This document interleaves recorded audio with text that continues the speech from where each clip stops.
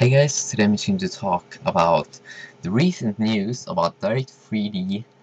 Both 10 and 11 is now natively implemented on Linux. Okay, so first of all, what's Direct 3D? Okay, let me put it pretty simple for you guys so you will be able to understand. You know, these kinds of big Windows games like Crysis, Far Cry, and all of these, they are using the Direct 3D graphical engine, graphical API from Windows, from Microsoft to render out, all of the graphics.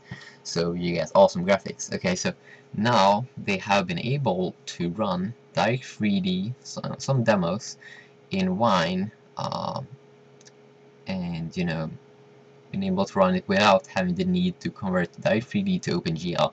OpenGL is the open source, I think it's the open source competitor to Direct 3D. So that is pretty sweet because I don't think you can compare OpenGL to Direct 3D. Just because Direct 3D is made by Windows and it's one of the APIs that comes in a collection name of DirectX, and DirectX have a lot of APIs.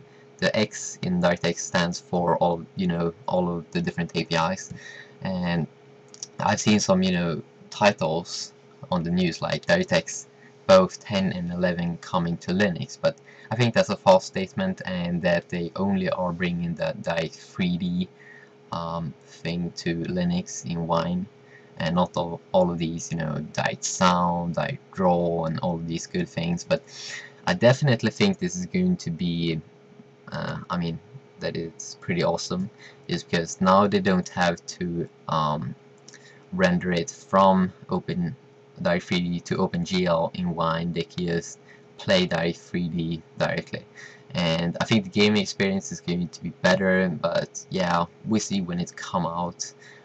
It's like under development, and I hope not Microsoft is going to close this one down, because I don't think they like when other people are using their things to make it better support in Linux. I mean, yeah. But yeah, it's some pretty cool news, and it's kind of complicated to talk about, but I hope you at least understand some things I said. But yeah, if you like this video, please comment, rate, subscribe, and I'll see you guys next time. Bye.